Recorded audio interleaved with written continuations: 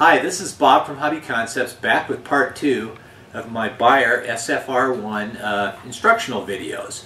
Today I'm going to show how to add engine start to a switch, how to add volume control to the radio transmitter so you can control it on the fly, and how to add custom sounds, including horns and some other cool features. I think you're going to like this. All about sound today. And we're going to do a complete series on this, so here we go with part 2. Let's get started. In the part 1 video, we got the basic system hooked up with the first 2 channels hooked up. Now we're going to hook up another channel so that we can activate more features. Now, there's 2 ways to do this. One is to hook up just each channel to an input. Now we've already hooked up, there's inputs number 1 and 2 here, and 3, 4, 5, and 6 are here. So you can hook up to 6 different channels directly to this unit. And the hookups here don't necessarily correspond to the channels on the receiver. The other way to do it is to use a radio that has a capability to do S-Bus. And then you can just hook up one cable and use every channel on the radio, whether it's a 10-channel radio or a 14-channel radio, it doesn't matter. So we're going to start today by first hooking it up just with a standard system that you would do on a normal 4 or 6-channel radio. So I'm going to take this patch cable and plug it into channel 2. Okay, now channel 2 on my transmitter is this stick right here.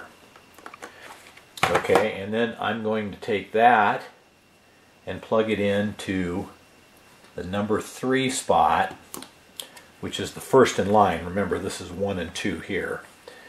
And so that's how you plug that in. And now we've added this stick to our unit. So I'm going to show you how to program functions on that stick now that we've got this plugged in. So here we go. Let's go to work on setting up this channel that we just added. We're going to go over here to configuration, which is kind of where we do everything now. And right here we've got prop 2, 3, 4, 5, and 6. Now remember, I plugged that channel 2 from the receiver into number 3 on the SFR, which is right there, prop 3. Prop 2, if you take a look at it, it'll say channel 2 is not available because this channel is used for steering. Okay, we've already got that hooked up. So prop 3 is going to be this stick right here.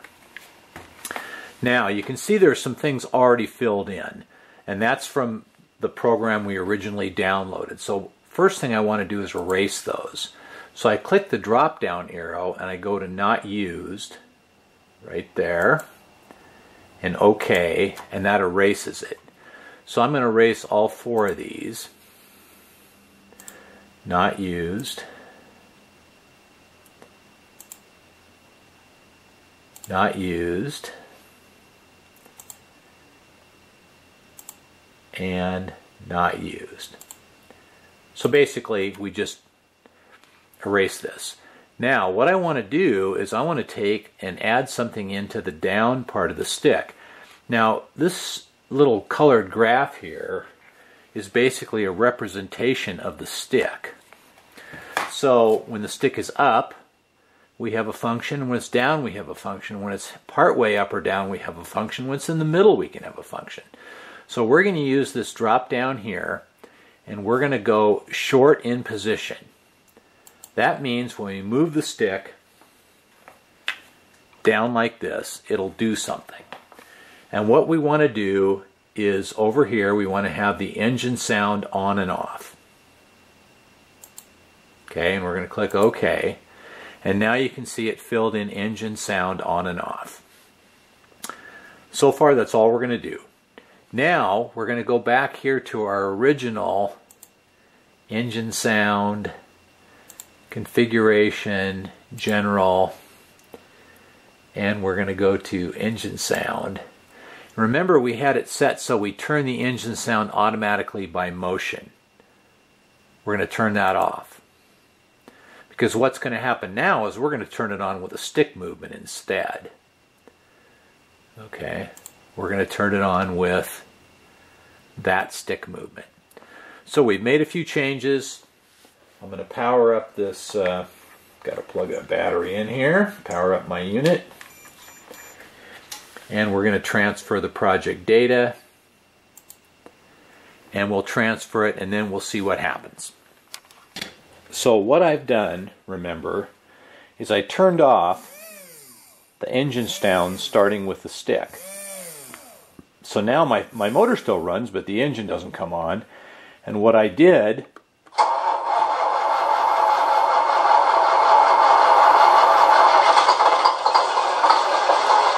was have the engine sound come on with this stick and also shut back off. So by adding that extra patch cable, I activated this stick. Now I can have the up version of this stick do something else. So let's take a look at the computer again and come up with something else. So back here on my computer, again we're on prop 3. And we've got the engine sound on and off down here on the bottom, which was, as we noted, moving the stick down. So now I'm going to put something in here and the stick up. Now what I'm going to put in there, let's take a look at this additional sound. So here's a whole bunch of sounds we have to check from, and we'll do this horn 02. Let's see what that sounds like. Or how about this horn? A little longer. So let's go with this horn 02. We'll go back to configuration. We'll use this drop down. We'll go to additional sound right here, horn 02.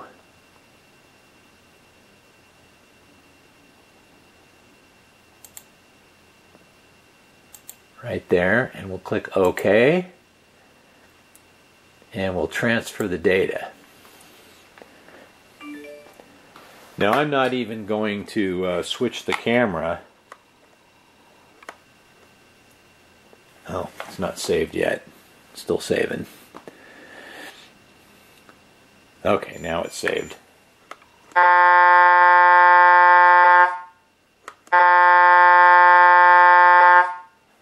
Okay, so now I've added that sound. Now let's say I don't like that sound. I can go back up here, click the down arrow, and pick a different sound. Let's try this horn 09 sound and see what it sounds like. Click OK, click transfer. This is the beauty of the system, the SFR-1 system, is you can change anything at any time and pretty much instantly. You can see how you like it. You can go back and forth. You can use different sticks to activate the sounds. We're updating right here. It's updated.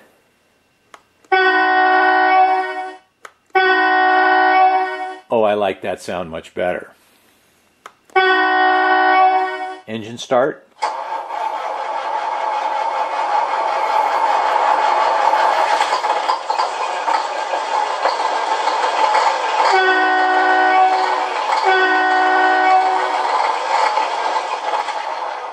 Engine stop. Okay, that's how that works. It's actually quite simple. I'm gonna show this patch cable one more time. I just wanted to show one more time that I plug this into channel 2 on my receiver, which is this stick right here, and I plugged it into prop 3. Now those props are marked here on the side, prop 3, 4, 5, and 6. They're also shown in the manual. So prop 3 is where I plugged it in. Now I could easily have plugged it into prop 4, prop 5, and we would have had, switch back over the computer here, we would have been able to use prop 4, prop 5, or prop 6. So I could plug several different patch cables from my receiver into the unit and use several different sticks or switches or anything else. With the FlySky radio, you can assign a switch to a channel and you can use that. So actually, I'm going to show how we do that. So let's show how to set up a switch on this that would hook to the unit. So we already hooked this to it. I want to hook this switch to it. So what I'm going to do is I'm going to go to the menu here, and I'll go to display, and you can see that this switch is hooked to channel 6. Okay, great. Turn that off. Move the camera a little bit here. So what I'm going to do is I'm going to take another patch cable and I'm going to hook it to channel 6, because that we just determined that was hooked to that switch, and I am going to hook that to prop 6. Now I could hook it to prop 4 or any prop I want, but I'm going to hook it to prop 6. Sometimes it's good to have a piece of paper to make notes. So we hooked that to prop 6. Now I'll be right back. We're going to go to the computer. So we hooked up this switch to prop 6. So we're going to go here to prop 6 and click it. And then we're going to put this short position, we're going to put engine on and off. And we're going to transfer the project data. So now, with a short flick, we should be able to turn the engine sound on and off with the radio. Let that get all saved. I guess I better turn this on. Okay.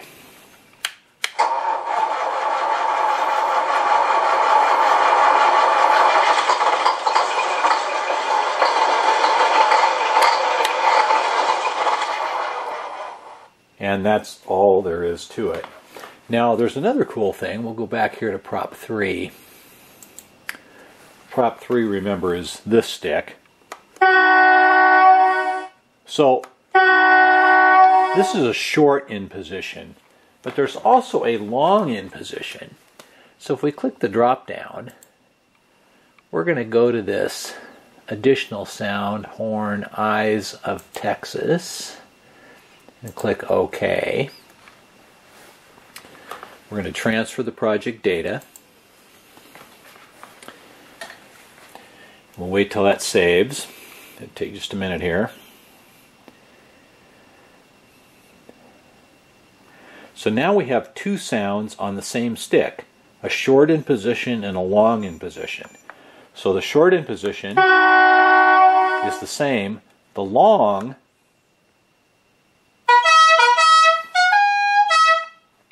short, long. Great thing about this is you can get multiple functions off of one stick. So we've got a partial movement of the stick, a full movement of the stick. So partial movement quickly will do this function. Partial movement quickly will do this function. Down, you've got two here, and then a long position on each of those will go here. So you can get 8 different functions off of this one switch. And so with a 4-channel radio, you can get 8 off of this one, 8 off of this one. Your throttle, your steering, you could have 16, 20 channels off of just a 4-channel radio. So that's how you assign these to a stick. Now, 2 other cool functions I want to show. One of them is custom sounds. So we'll come back to the computer here in a second, and we're going to put a custom sound in that we're going to rip off of YouTube. So what I'm going to show here is how to take a sound clip off of YouTube and put it onto your SFR-1. And I'm also going to show how to take a sound clip from your phone and put it on there. Now, I actually shot this yesterday, uploaded it to YouTube, and got a copyright violation strike because in the background some Eastbound and Down was playing.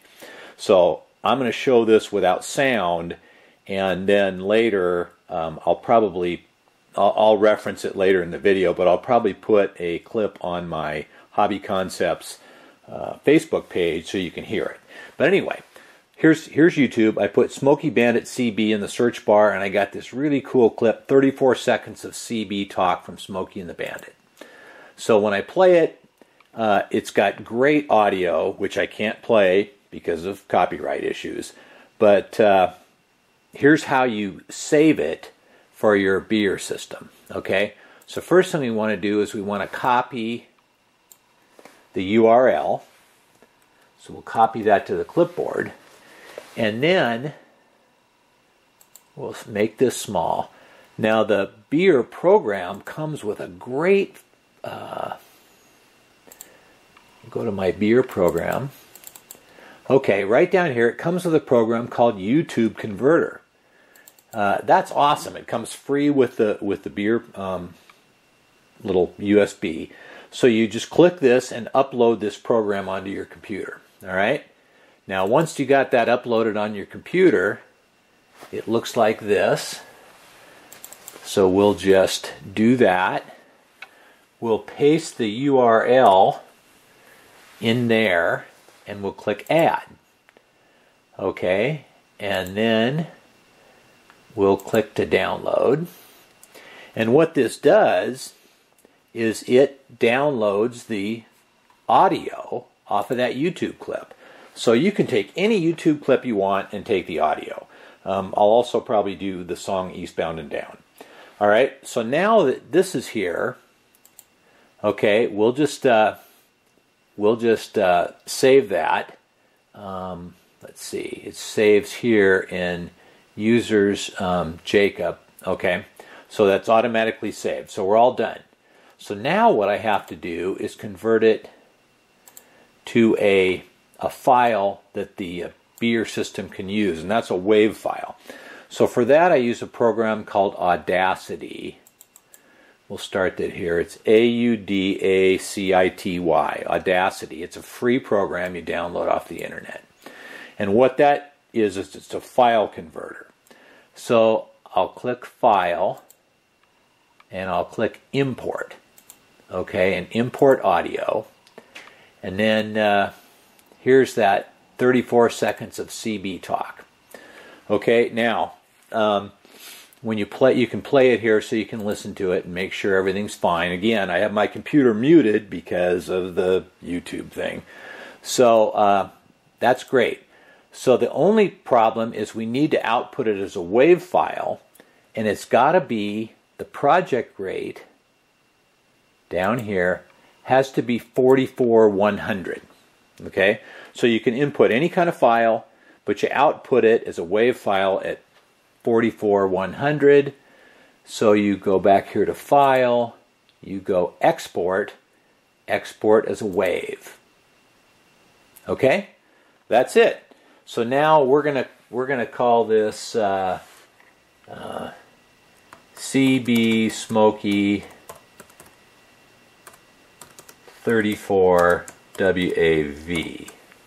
All right, we'll save it. Click OK, and we can close this.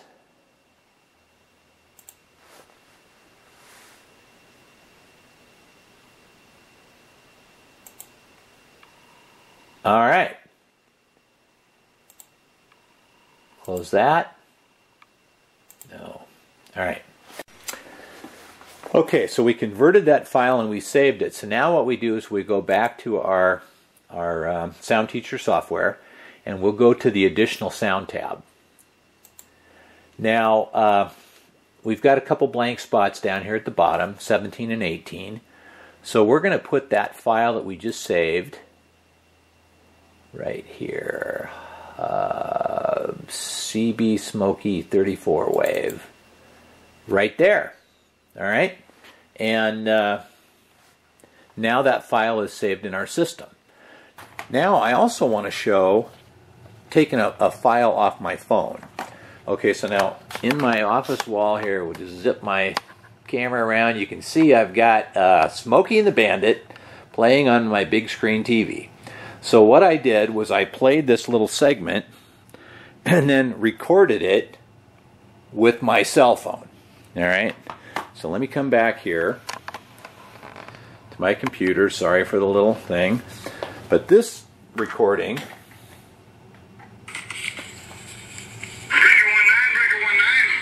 is that hot pants Hilliard I hear yakking out there? And he wants to know. This is the bandit, darling. Well, where are you? okay, so that file should not have a copyright strike because it's just talking. So what I did was I took that file, I emailed it to myself.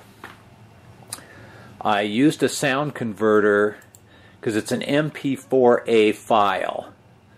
So I used a sound converter called Cloud Convert. Dropped that file in there, you can see it right there, Hot Pants CB Chatter, and converted it to a WAV file and downloaded it. And then I threw it in Audacity just like the other file, and because I had to change the output rate, let me show you here, I had to change the output rate to 44,100, and then I saved that file. Okay, so we're going to put it in this spot here, number 18, and it's CB, it's Hot Pants CB Chatter, right there. Okay, so I put it in spot number 18. So now the trick is to put those into the system. So we're going to go to Configuration, and we're on prop 3, which, as we remember, is this stick right here, and we're going to put those in the down position. So we're going to drop this down. We're going to find additional sound 18, which is the Hot Pants sound, and click OK, and that's in the short position. And then we'll find sound 17, which is the CB off of YouTube, and put that in the long position.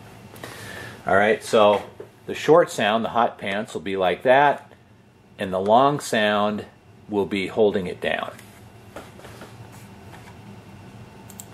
Alright, so we save those, and now we've got to update the product data. So we'll go transfer project data just like before. Alright, now these are a couple of long sounds. It's going to take 4 minutes to update this. So I'm going to shut the camera off, then when I come back I'll show you how those sounds loaded on there. And you can, with this way, you can download virtually any sound you want. You can take your phone, you can go out and record semis driving down the road. You can talk, CB chatter, you can use your own voice, you can use music or sounds or special effects from anywhere, sirens, whatever you want, you can put in here. Now also, you can put them in a different place called the wave player, and I'll come back and show that in a little bit, so you can turn the sounds on and off whenever you want. So I'm going to shut off the camera while this updates, and then I'll be back. So my download's finished. So now I still have my horn sound, and now if everything worked right, if I do it quickly, I should have the Hot Pants sound that I copied on my cell phone. Breaker 19, is that hot pants Hilliard I hear yakking out there? And he wants to know. This is the bandit, darling. Well, where are you bodied up, smooth-talking thing? Okay, yeah, that worked good. Now I don't want to play too much of it because when I upload this, I don't want any copyright strikes. Now, if I pull this down and hold it, let's let this one finish here. If I pull it down and hold it, I'll get the sound I copied off YouTube. Now I'm going to go back to the computer because there's one more thing I want to show you about these kind of sounds. Alright, back here on the computer, so we put those two sounds down here under additional sounds, and it's this place where we have the horns and all that kind of stuff.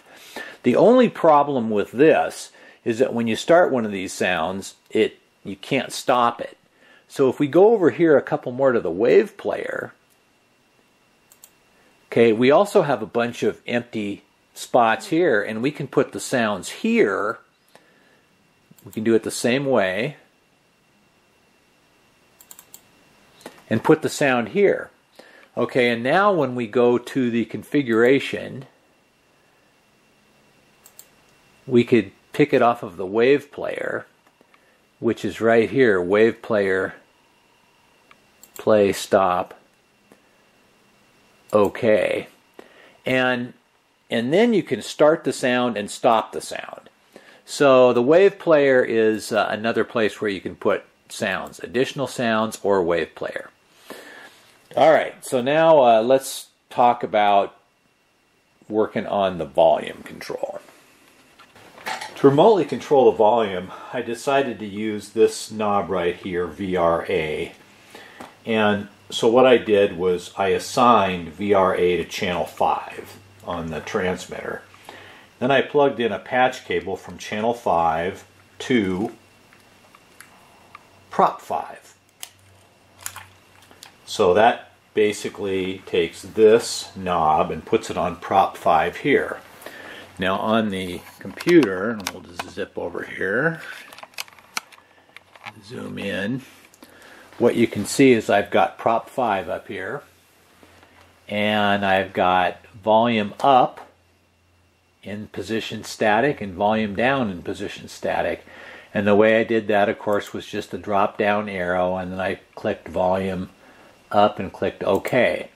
So what that means is that when I rotate the knob up, the volume will go up, and when I rotate it that way, the volume will go down.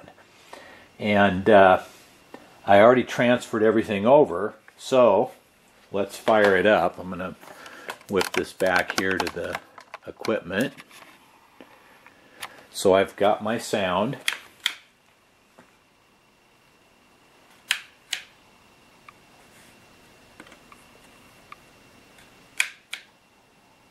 Oh, I've got it all the way down. That's why it didn't turn on. So now I'm turning it up. And now I'm turning it down. And the way it works is turn it up here.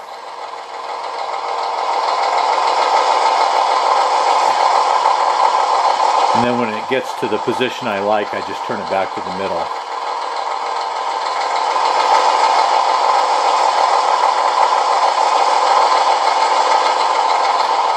Turn it down. It's really neat to be able to control the volume from the radio. So that's how that works. So you can assign pretty much any function to any channel or any switch. And when I come back in part 3, we'll do the lights. So there goes part 2. Boy, a lot of ground covered in this one. We showed how to add additional sounds, how to move the start and stop sounds to a switch instead of the lever.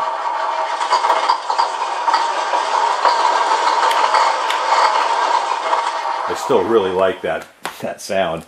And how to download additional audio. Breaker 19, Breaker 19. Is that hot pants Hilliard I hear yakking out there? And he wants to know. This is a bandit, darling. So that was a lot of ground covered, but it was all to do with sound. It is a very flexible system, and you can see how you can really literally put anything you want on there in the way of sounds. And it's really fun to have that kind of stuff in your truck. So there we go with part 2. That'll be the end of this one. When part 3, I'll come back and I'm going to do some basic lighting. And that'll give us the 3 basic parts of the system. How to hook up the motor and speed control and the basic engine sound. How to do the additional sounds and the additional switch programming, and then how to do the basic lights. So watch for part 3 coming soon. As always, in the description for this video there's going to be links and additional information. You can go there, or you can go to my website, hobbyconcepts.net. My email is also in the video description. And boy, I appreciate you watching. I know these are a little bit technical videos. These are really more instructional. But I will be back soon with some of my Tamiya truck builds. So anyway, I really appreciate you watching. Give me a thumbs up, subscribe to my channel, and we'll see you next time.